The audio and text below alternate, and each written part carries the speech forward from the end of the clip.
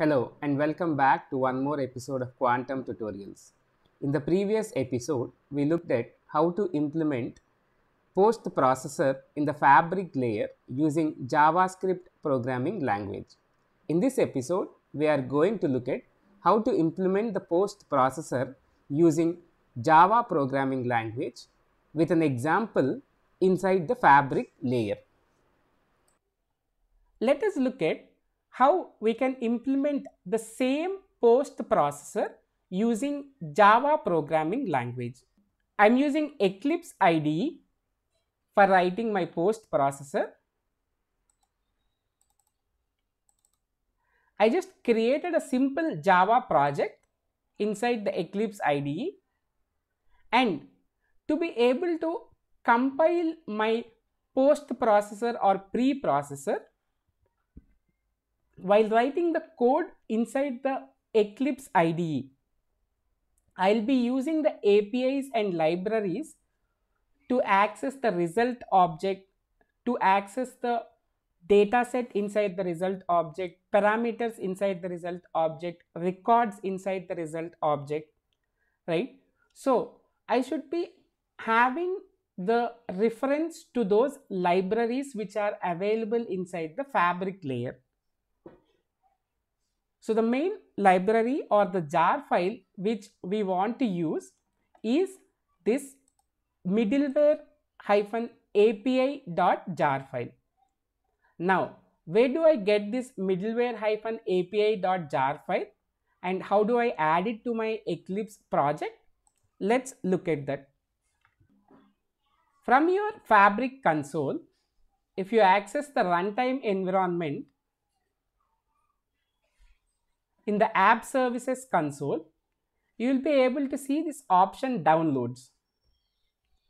If you access these downloads, all the libraries that are available inside the fabric layer are listed down here, which means we can download any of these libraries and place it as part of our Java code which we are implementing, and we will be able to use the APIs inside these libraries inside the Java code that we are implementing. And we can package our Java code excluding this library, and we can put the Java code as part of the fabric layer.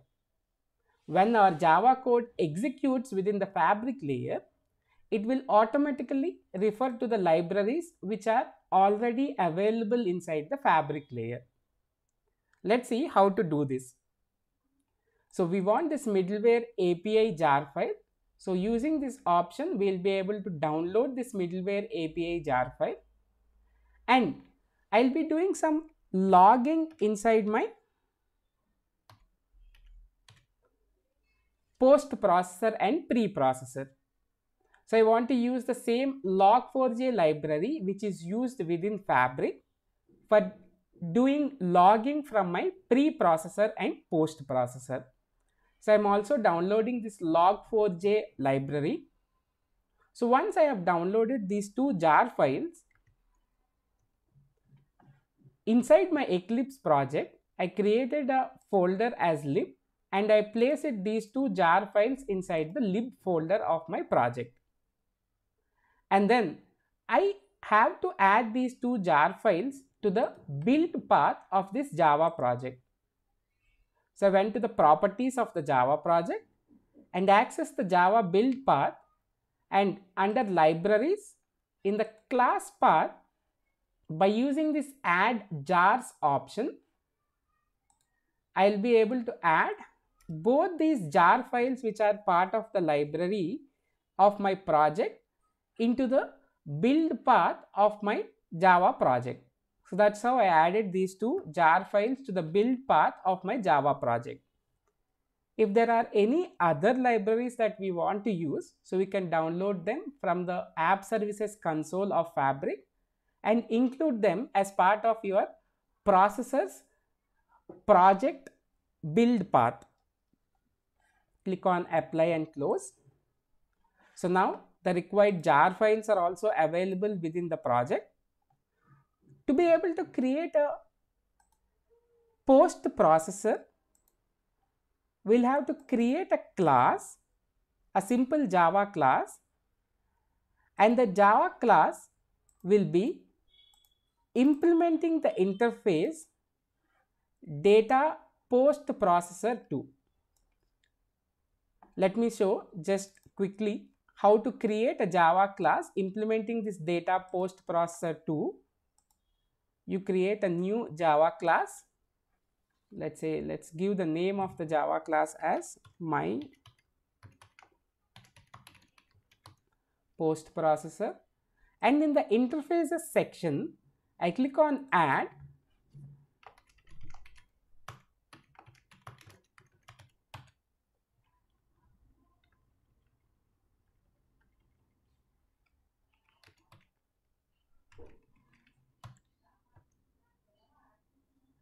And if I search for data post processor 2, I'll be able to find this interface which is part of middleware API jar file, if you see here.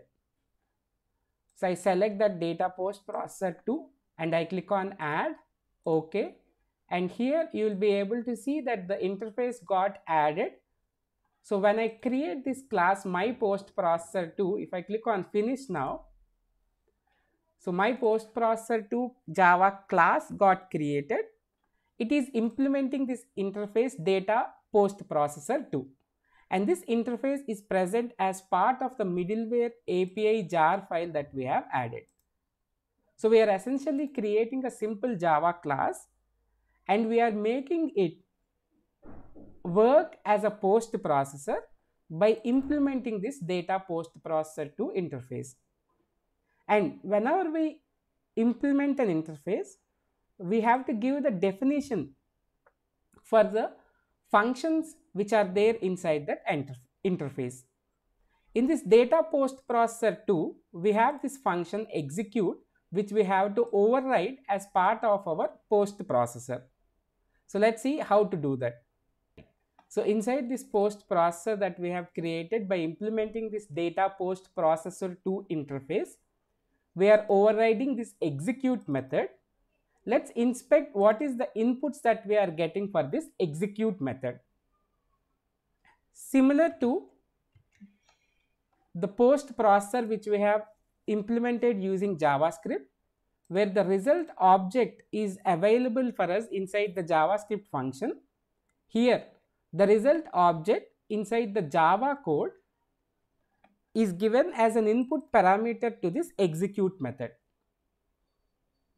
And this data controller request object and the data controller response object, these are wrappers on top of HTTP request and HTTP response objects.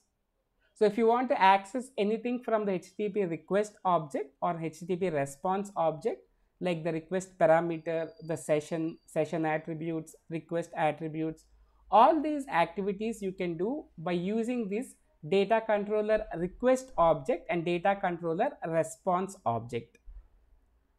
So now let us look at how we are processing this result object and creating new data sets inside the result object from the Java code. The same logic which we have implemented from the JavaScript post processor, we are going to do the same thing as part of the Java post processor. As you can see here, we are creating the body data set by reading it from the result object that is available as part of the input parameter. We are using the same API get dataset by ID that we have used as part of our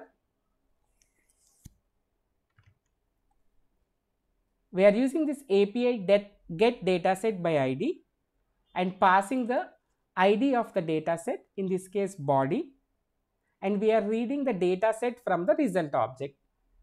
And here we are creating the datasets, the new datasets. At this point of time, at this stage in the code, we just defined these datasets. All the savings accounts, current accounts, personal loan accounts, all these datasets are created and are empty at this stage of code.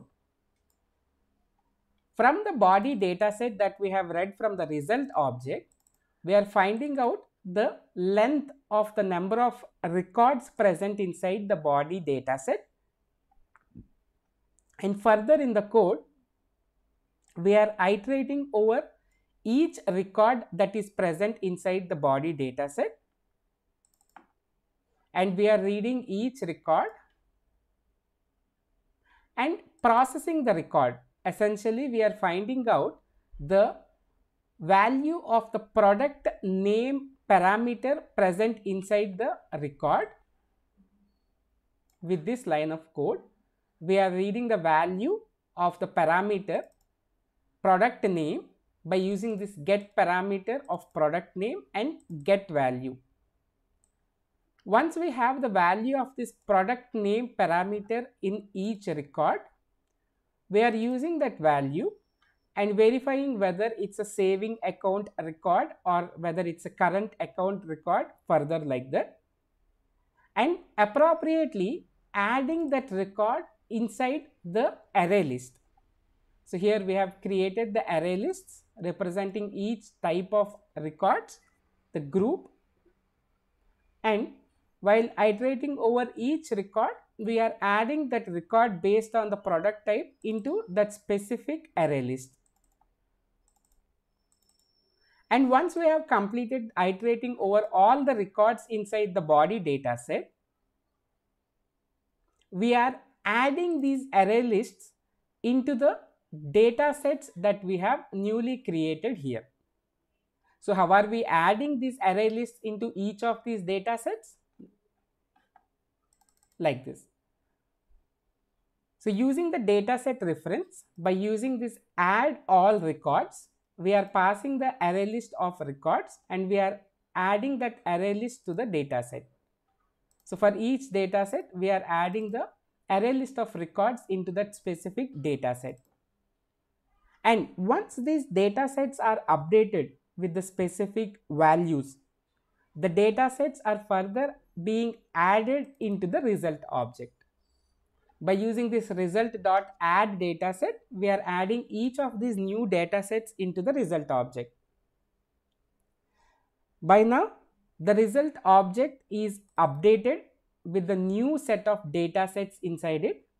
And finally, we are returning the updated result object from the execute method of the post processor. So every post processor should return a result object from the execute method that is overridden inside the post processor Java class.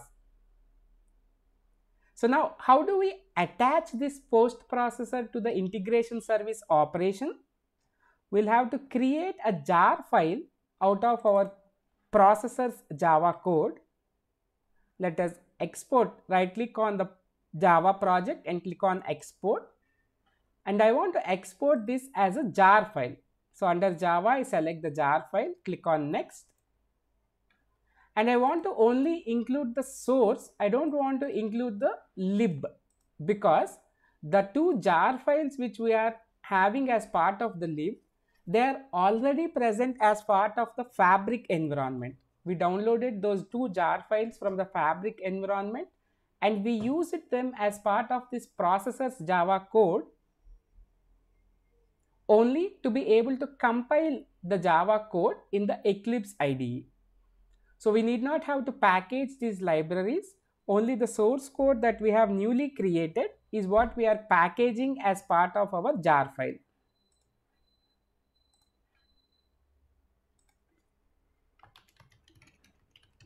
I'm giving the name of the jar file as processors. You can give any name for your jar file. I'm creating the jar file on my desktop and click on finish.